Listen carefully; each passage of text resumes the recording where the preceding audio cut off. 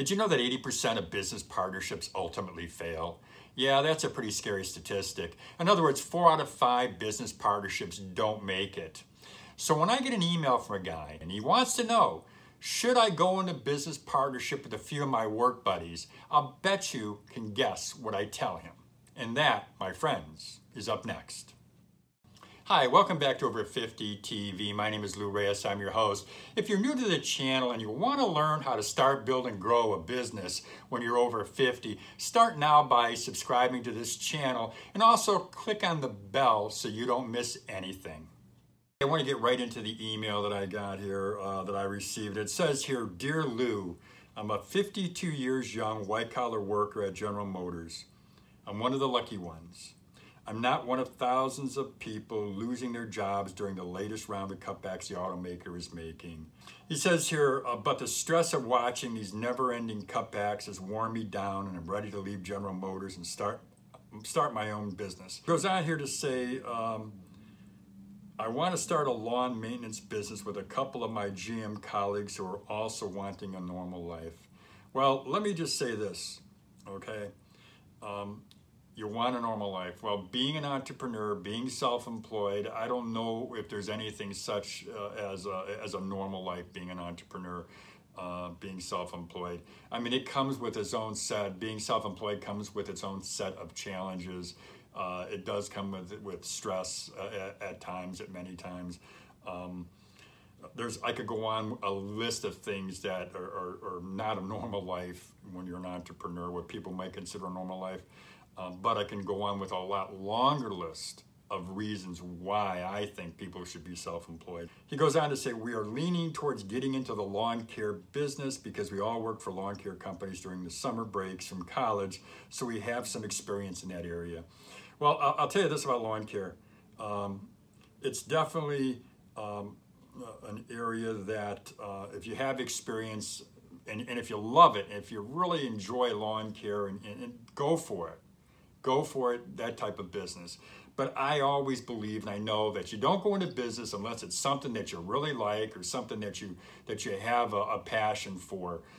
Don't go into business just because you want to make money and you're tired of GM. That's the wrong reason to go into this particular kind of business, any kind of business.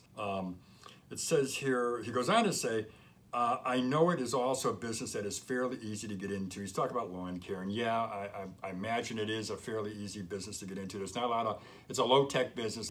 I gotta believe the investment's pretty low. You're buying some lawnmowers, I don't know what they cost, maybe buying a pickup truck and some other equipment. But it's probably, in terms of the capital investment, it's probably not too high, not too intense for that. So yeah, I think I would agree with you on that. But I've never been in the lawn care business, so that would be my guess.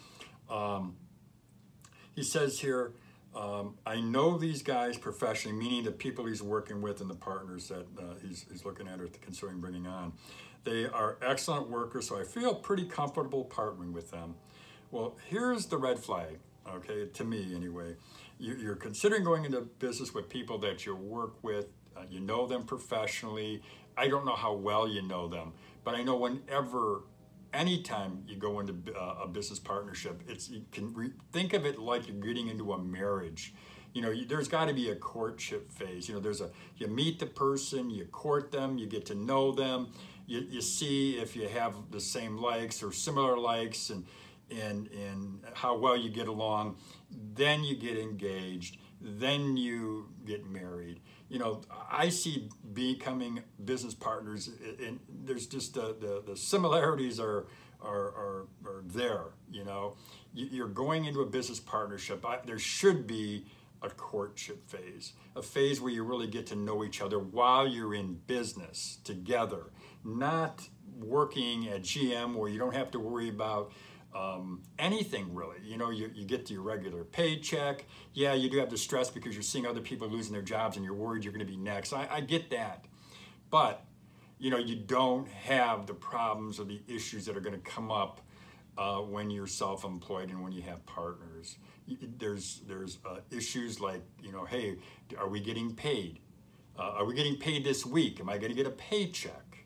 You know, I'm self-employed. Am I going to get a paycheck? You know, I read a story about Geico, the insurance company, and the owner and his wife, or the guy that started the company, he and his wife, they went 4 years, barely, sometimes most of the time not getting a paycheck. 4 years. They lost money the first 4 years. Their marriage must have been pretty darn strong for them to stay together.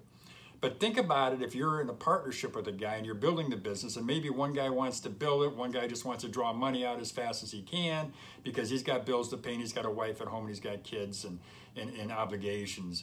You know, there are a lot of things that could go wrong, or problems that could come up when you're self-employed and when you're just starting out. So again, I get back to it, just go right back to it. There's got to be, to me, there's got to be the courtship phase. Then you get the engagement phase, as I mentioned. Then you get engaged, and then you get married. So you're going into business with some guys that you work with. Yeah, you get along with them, and you say they're excellent workers, so you feel pretty comfortable with them. But you don't, take my word on it, you're not going to know them. You're really not going to know them until you work with them, until the times are tough, and then you really get to know them. There are other issues that could go wrong on a partnership, especially a partnership you're just jumping into. It's what it sounds like, and I believe that is what's happening here. There are other things that could go wrong. You know, what if one guy works harder than the others, and then there's some resentment? Or what if one guy wants to take off a number of days, or has to take off a number of days, and the other guy's got to do extra work or more work? What if the guy eventually you find out one of your partners you just don't get along with? You know, there are a myriad of things that could occur, and I go back to that stat. You know, 80% of business partnerships ultimately fail. And I don't care if somebody says, "Well, let's put together an agreement, an ironclad agreement, an agreement that writes out everything, so that we know what's going on." Yes, have an agreement, and have an agreement in writing, but so much can go wrong in a partnership.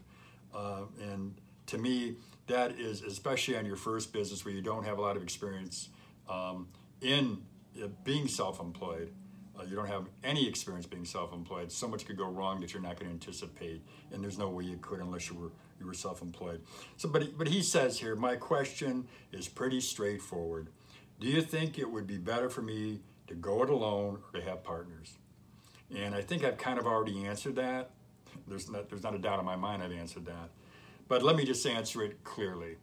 If you're going to go into business, and if it's especially if it's your very first business, go it alone.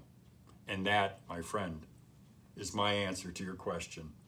If you want to learn more about starting, building, and growing a business when you're over 50, start now by subscribing to this channel. And don't forget to click the bell so you don't miss anything. I want to thank you for watching this episode. If you have any questions, please send an email to us or make a comment in the section below. And I look forward to seeing you again soon. Thank you.